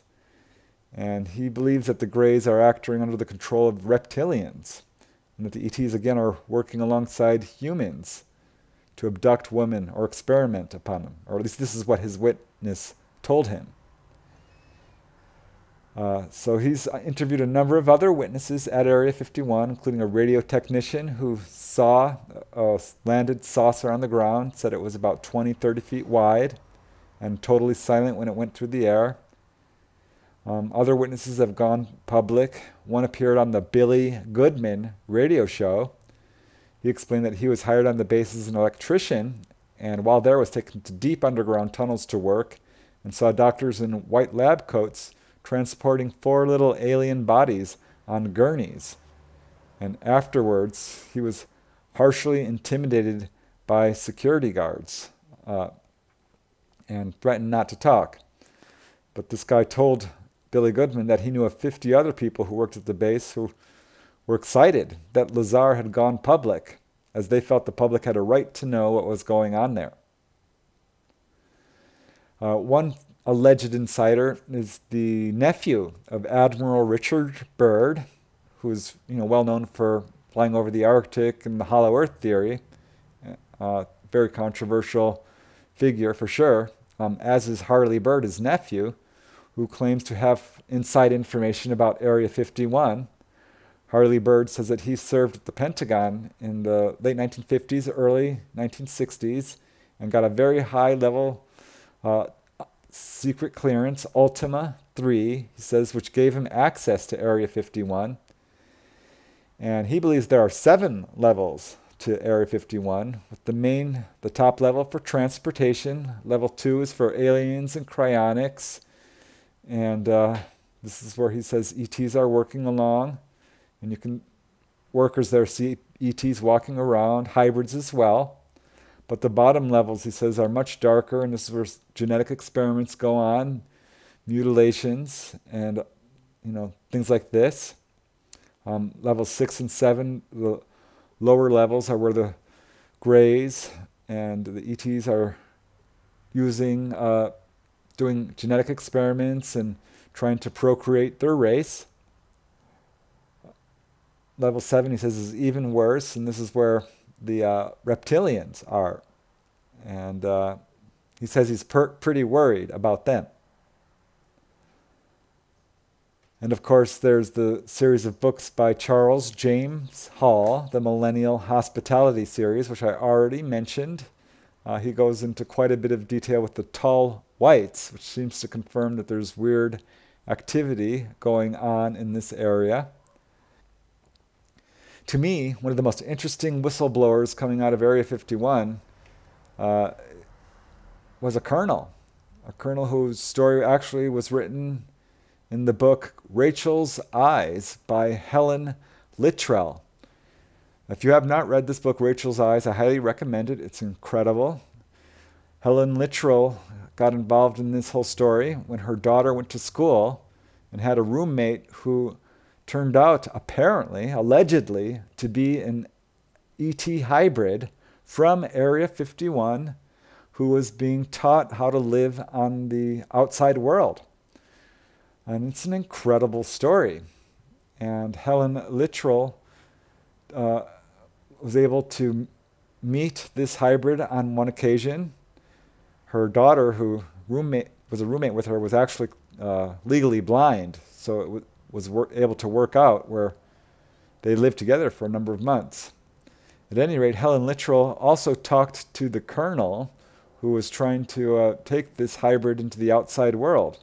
This hybrid girl, Rachel, was brought back into the fold, or wherever they keep their hybrids there at Area 51. But the amazing part of the story is what the colonel, who she calls Colonel Nadine, told Helen Littrell. He told Helen that he had joined the Air Force at a very early age and was assigned to the ATIC, Air Technical Intelligence Center, and had no family, was just a guy alone in the world. His security clearance was upgraded until he found himself in a secret military complex about 80 miles south of Ely, which is really the northern edge of the vast Area 51 complex. He said most of the facility was underground, and the purpose of it was to retrieve the ETs and UFO craft that were either landing on purpose or were being shot down by the military. And he says there were numerous craft which crashed or would just land there, and they would go in reconnaissance with them. So it's an amazing, amazing story, which I won't get too deeply into. You should definitely read the book. So there are many reports coming out of Area 51 from various eyewitnesses, little puzzle pieces everywhere. Here's a little case which I don't think a lot of people have heard. This comes from an anonymous witness who reported her experience to MUFON. She said that she and her husband were flying across the U.S. in 1956. Her husband had a top secret clearance, and they were flying to L.A., Los Angeles. And the plane was coming in for a landing. This is the middle of the night, a moonlit night. And her husband was asleep. This is no one else on the plane. This is a deadhead flight. And she realized, looking out the window, that this was not an air terminal. This was not any airport she recognized. It looked like some sort of army base. Perhaps Area 51 is what she now speculates because of what she saw. She saw that this was a large complex with many hangars and single-storied buildings. And she saw one of these hangars, and it was wide open. And I'll just let her describe what she saw. As she says, that's when I saw the large hangar with its doors completely open and all the lights on. Inside stood a saucer-shaped disc that filled the center of the hangar. It had a clear dome on the center and stood on 3 legs. Various objects were attached, protruding out from the edge and underside, and the words United States Air Force were painted on the top of the disc near the saucer's edge. I was shocked but completely fascinated. I didn't believe in UFOs or saucers, but here was one about 150 feet. Here was one about 150 to 200 yards from me in plain sight. She tried to wake up her husband, but he wouldn't wake up, and the stewardess refused to answer her question when she asked where they landed, and just said that they had to make a quick drop-off. And so they took off and landed in Los Angeles. And when she got there, she asked her husband about it, and he became very angry and warned her never to speak about it ever again, and that he was endangering her job, or his job. So she agreed and didn't speak about it for over 50 years and kept silent. But she finally went public and said that this is what she saw.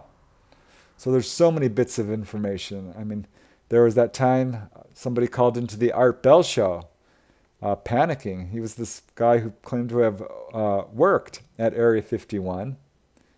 And I won't get too into the call. It's a very famous call.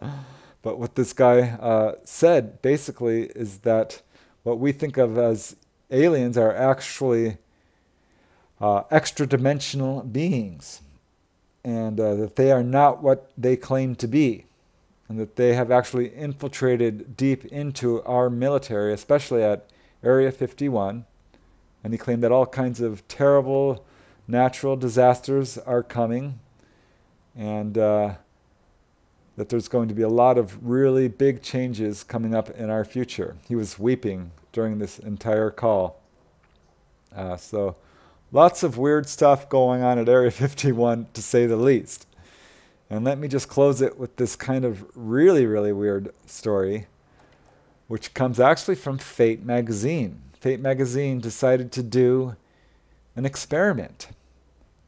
This was in February of 2003, and they wrote a little article asking anyone that they knew to psychically, any of their fans, their readers, to psychically view Area 51 and see what they could see. See if they could, remote view it, or have an out-of-body experience, or get psychic impressions. And the results were truly amazing. They really were. They got a number of responses. Interestingly, almost all of them were women. No men. But they all reported basically what these whistleblowers have been reporting all along. And it was really, really interesting. One of the ladies, Catherine from Virginia, said the base was organized into 4 main areas: genetic experimentation, reverse engineering, also food enhancement, and the other was hybridization. They also did studies on art and culture, and that there was a species known as, quote, the ancient ones, who resided in the lowest levels, and they had the ability to do time travel. Another lady, Phyllis from Indiana, said that they were doing experiments involving magnetics and levitation, and could actually make objects turn invisible, and were also doing experiments with time travel. Another witness, Frances, she said she could see the base in great detail, saw many hangars with large tunnels, and that alien craft would travel through these tunnels to the lower levels of the base. Mary of Arizona said that she had a psychic impression of being inside very large cavernous rooms, and she saw what appeared to be intergalactic vehicles with a shimmery metallic sheen, and that the interior of the craft was kept very cool.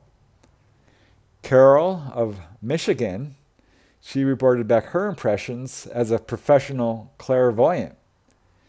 And she saw some very interesting things. She saw people being transported to Area 51 by buses and planes.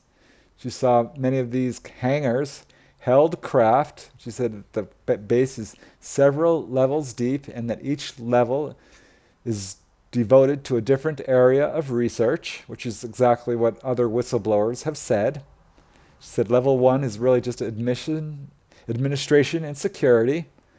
Level 2 was for alien encounters and communications, that's what Admiral Byrd's nephew had said. So that's interesting. She said that level 4 was for medical experimentation. Level 6 was experiments to make new substances and materials. And level 8 and stuff, she said levels 8 through 10 were for the much more secure stuff that included germ warfare and things like this. And she felt, and this I found very interesting because I had not heard this from any of the other whistleblowers. She said that she felt some of the employees at the base were actually genetically enhanced by the aliens themselves. So that I thought was very interesting. So a number of reports. Let me just tell you a couple of more. Patricia from New Mexico, she said that she could see the hangars on the base, and they held very shiny metallic silver ships. She also saw gray ETs walking through corridors, And she was traveling while out of body, and she was very surprised to see that the Greys were actually aware of her presence and did not like it. They were very hostile and resentful and did not want her, getting this information out. So that was pretty interesting. Another witness was Kathleen of Vermont. She had very similar impressions. She said that the base went many levels deep, that there were gray ETs there, and she also had the distinct impression that they could sense her and were watching her closely. I'll just quote Kathleen directly. She says, "They know that I and others are here. There's anger, malice, meanness, and a frustrated inability to stop us." So again, she's verifying what the other witness said, that the Greys were not happy that they were being spied on by humans.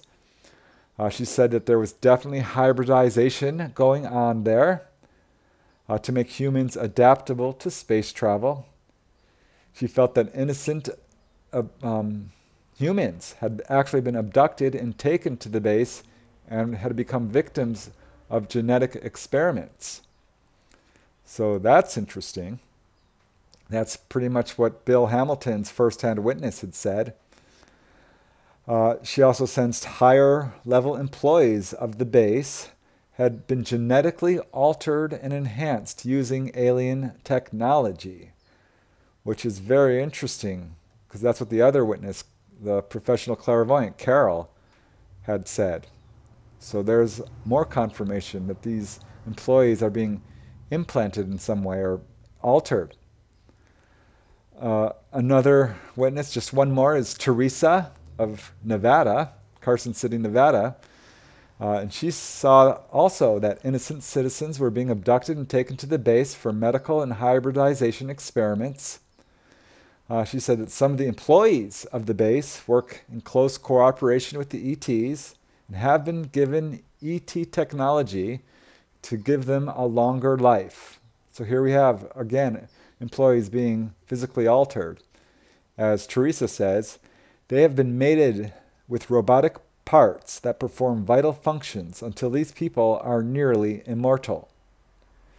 She says that mostly the space is devoted to hybridization and genetic experiments, she thinks, to make people adaptable to life on other planets, which is what we're seeing again. So yeah, that's very cool, the psychic impressions of Area 51. So I definitely believe that there's all kinds of stuff going on at Area 51. So more and more information continues to come out about Area 51, more evidence that it's real.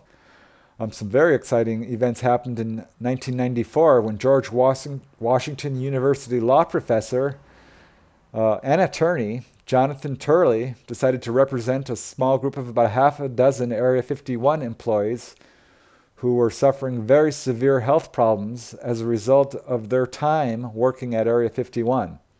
They claimed to have been worked at Area 51 and had been exposed to hazardous materials which were causing a wide variety of health ailments and, in one case at least, death of the witness.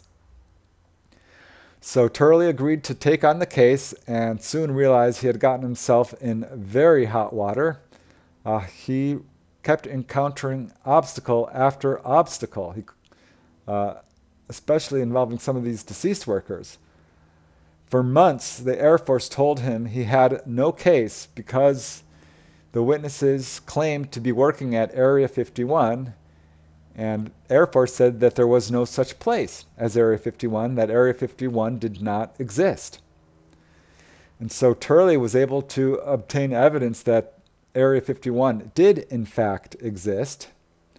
And as soon as he did, the government would take the evidence and they would promptly classify it. So at this point he realized what he was up against, and he decided if they were going to play dirty, so would he. So he threatened to call forth another witness he had, a witness at a Russian embassy military attaché, who told Turley that he would be happy to disclose under oath what Russian military intelligence had learned about Area 51. And incredibly, this tactic seemed to work. The Air Force relented and did officially tell Jonathan Turley, in regards to this case, that there was, quote, an operating location near Groom Lake where these plaintiffs were employed. So the government, of course, had an attorney, Lieutenant Colonel Richard Sarver, and he was asked to comment on the case, but he said, quote, "It would be wrong to address anything of substance. There is an answer, but I can't give it to you. It's classified." So this case started to get a lot of attention. Jonathan Turley really, took this case to the public to try to get some movement on it.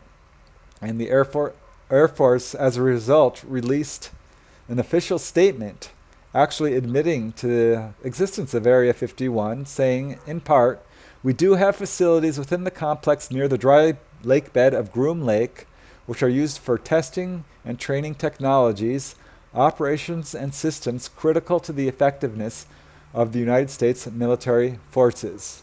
Specific activities conducted at Nellis cannot be discussed any further than that."